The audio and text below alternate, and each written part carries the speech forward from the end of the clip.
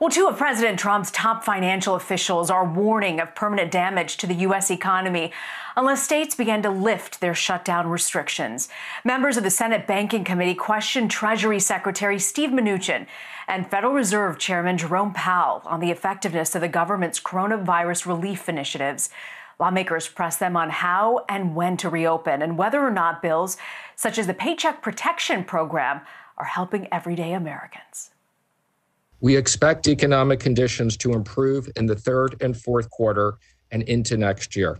The scope and speed of this downturn are without modern precedent, significantly worse than any recession since World War II. More than 20 million people have lost their jobs, and recent Fed research shows that what others have also found, that people earning less are the ones being hardest hit. Secretary Mnuchin, you said there's considerable risk of not reopening, that keeping some businesses closed could cause permanent economic damage. How many workers will die if we send people back to work without the protections they need, Mr. Secretary? Mr. Senator, we don't intend to send anybody back to work without the protections. And I would say I was prepared to come there today. I thought it was safe to testify. Matter of fact, I already was at the Senate this morning wearing a mask. And I assure you, both myself and everybody on the task force, the vice president and others, are following the best medical advice. And I couldn't be more proud of the medical advice that we're getting and the way the economy is opening up in a safe way. The longer that we continue a shutdown, when weeks turn into months, doesn't that necessarily increase the risk that some businesses will fail, some jobs won't be there to go back to if a lockdown and a shutdown continues indefinitely? That's absolutely the case, Mr. Senator. There is the risk of permanent damage. And as I've said before, we're conscious of the health issues, and we want to do this in a balanced and safe way. CBS News chief congressional correspondent Nancy Cordes is on Capitol Hill. And I also want to bring in CBSN political contributor Molly Hooper, who also joins us from Washington. Nancy, I want to start with you. Did Mnuchin or Powell signal whether or not they're open to more spending by Congress? And were there specific states that they chose to focus on? Well, Jerome Powell, the Fed chair, was put on the spot about this a lot more than Secretary Mnuchin was, I think because Democrats know that there is some daylight between Powell and the president and Senate Republicans on this issue. And so he was asked by multiple Senate Democrats whether he does indeed believe that Congress should pass another major stimulus bill, another big spending bill to prop up individuals and businesses and state and local governments. And Powell had to be pretty careful here, partly because it's not really the Fed's role, as he said, to wade into policy. He tries to kind of float above it, and also because he's aware that that could create friction with the administration, the president in particular. However, he did say over and over again, Reena, that he does worry about the long-term impact on the economy if too many small businesses, large businesses, are allowed to fail. He talked over and over again about how difficult it can be for people to re-enter the workforce if they're unemployed for long periods of time. They lose their contacts, their networks. It gets difficult for them to break back in. He even pointed out at one point that something like 13% of the workforce is in state and local government. Hint, hint, state and local governments may need more money as well to keep those people in their jobs. So he certainly appeared to be leaning on the side of more stimulus, but Republicans heard his words and said, hey, look, the best way to keep people from staying unemployed for long periods of time is to allow their businesses to open back up more quickly. That's the way to get people back to work. That's the way to keep small businesses from running out of cash and folding. Yeah. You know, the focus also, Molly, so much of this on the Paycheck Protection Program, Democrats really pressed both Mnuchin and Powell on this topic. Did either of them express confidence in the effectiveness of those programs in particular? And also, what's the overall takeaway about protecting families and these small businesses?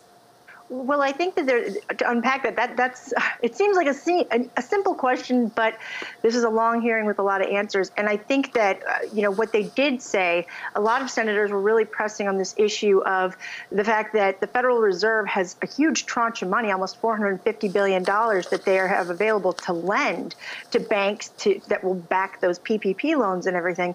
But that money really hasn't gotten into the hands of banks, lending institutions, and the municipalities, local governments that could be benefiting from that money haven't been able to qualify because some of them are too small. And that's actually what we heard from the more rural state senators like Mike Rounds, the Republican of South Dakota, who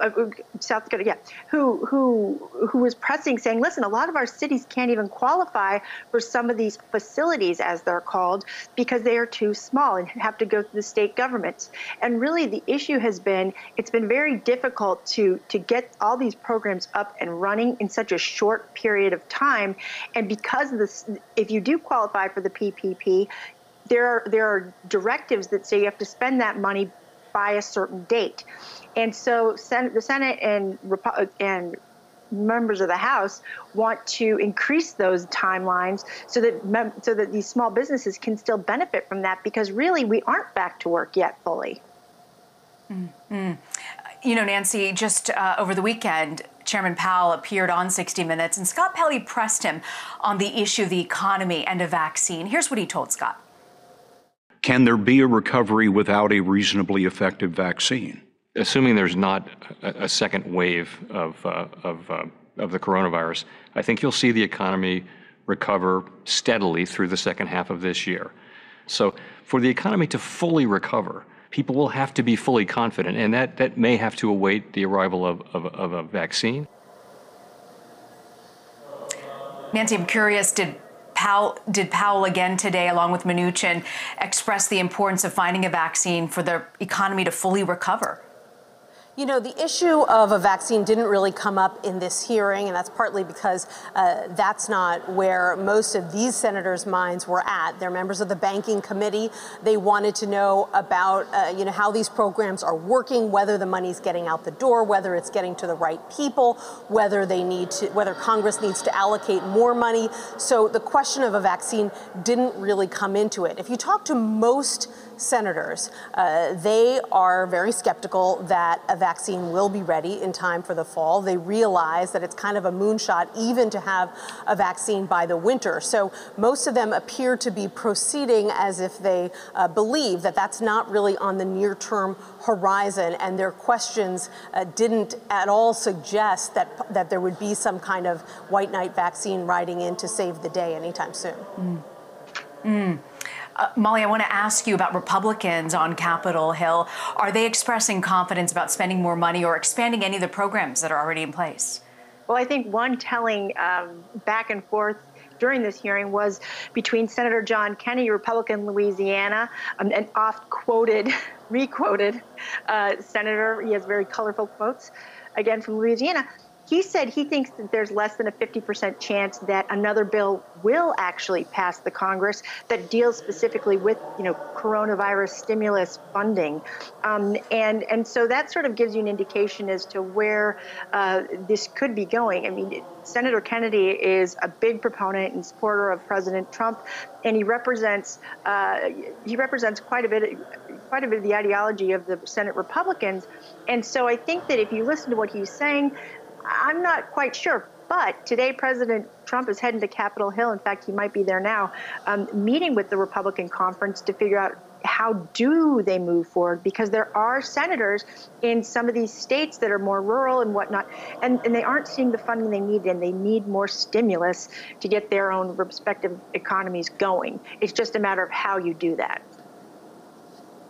Nancy, Democratic Senator Elizabeth Warren pressed Mnuchin on whether or not he'll require businesses to actually spend government money on payroll. I want to play for you that exchange.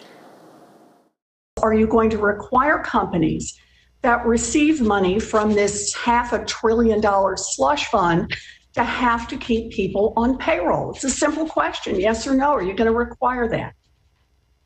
First, let me say that our number one objective is keeping people employed. Good. So are you I want to be very clear on that. people who are getting taxpayer money? That's my question. Again, we negotiated very significant restrictions on employee compensation, on dividends, on buybacks. And in the Main Street facility, we have put in a provision that we expect people to use their best efforts to support jobs.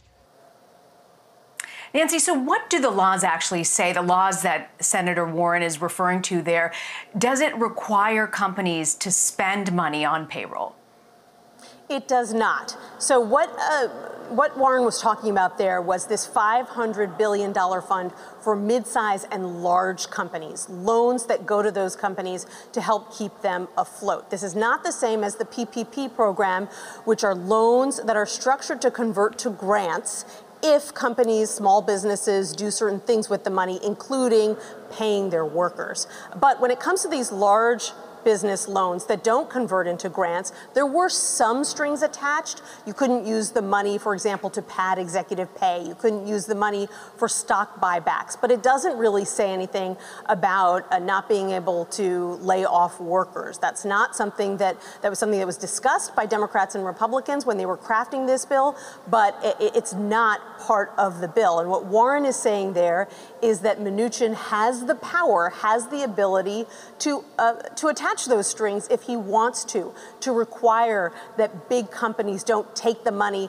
and then lay off workers, or to say you can't lay off a bunch of workers and then come and apply for the money and take it. You saw Mnuchin there basically saying he wants to keep his options open, and the reality is that because these are loans, they are not grants, there is a limit, many Republicans believe in particular, to what kinds of criteria you can attach to that money. These businesses are getting low interest rates, but they do have to pay the money back. And Mnuchin doesn't want to tie their hands and say, you've got to use this money in a certain way, even if it causes you to go under. He wants businesses to have the flexibility to use the money in the way that they see fit.